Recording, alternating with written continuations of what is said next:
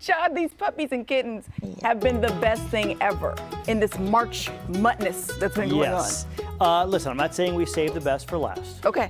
But this is Mondo, and he is special. Take a look at this little pupper. So look at how he gets around. Wow. He had a little incident, and he's missing his back legs, but he walks around on just his front. Well, he'll do it, but literally butt off the ground, just walking on his. Wow. I'm telling you, animals are amazing. They figure it out.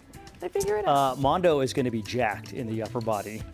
He is 2 years old. So you were telling me that the way this happened to him is not necessarily entirely uncommon. Right. No, actually, animals function as animals.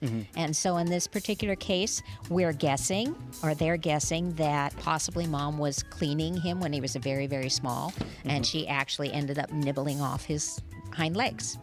There's no real way of knowing this, but we've seen like female cats that know that a kitten is sick, and even though it's very, very small, they'll literally remove it from the rest of the litter. And we try to save it. Sometimes we can, but oftentimes the deformities and everything, they just sense it, they know. And so that's what we're guessing this happened. And you were telling us, like in this case, like sometimes just like humans, new mom doesn't know what to do. What she's doing, absolutely. Yeah. Boy, can I relate to that. So Brandy, you were saying that he just gets around and does everything though that any other dog does. Yes, he does. He'll climb stairs. He'll run the ranch. He does everything anything does. Oh, you a little scared of me? Yeah, he's kind of attached. Yeah.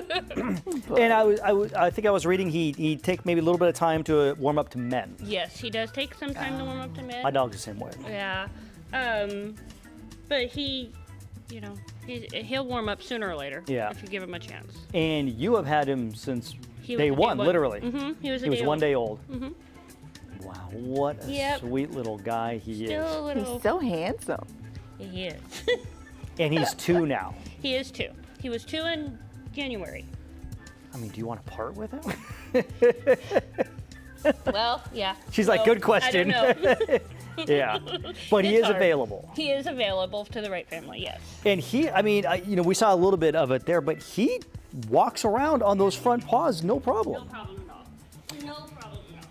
All right, so he's with Paws for Julie. So if people want to get in touch with you to adopt him, how do they do that? They will either email me at rescueismylife17 at gmail.com, or they can call 209-447-7666. Okay, and you guys are on Facebook as well. And we are also on Facebook and Instagram. Search Paws for Julia and they'll find you guys. All right, guys, that is our little guy right there. Mondo. There has been a tournament going on this whole time. Oh, that's true. So it's time to award some trophies. Oh, we have trophies. Yeah. I'm not sure how we decided a winner on anything. Look at these. Other than, look how cute. Here's your trophies, little guys. Look. Yeah. Wait. Yeah, that's yours. Wait, let me see what these trophies look like.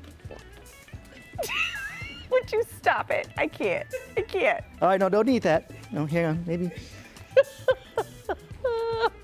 How about I'll put them outside? Gosh. There you go. Oh, they have earned it. And then some. And guys, special thank you to Animal Rescue of Tracy and Paws for Julia. Yes. Bringing in all these pets. And we have had some interest in some of them as well. And you can adopt them as well, too, at home. All right, we'll put all the details on our website so you can get caught up there. Well, we are learning some more from the experts at Hot Bar.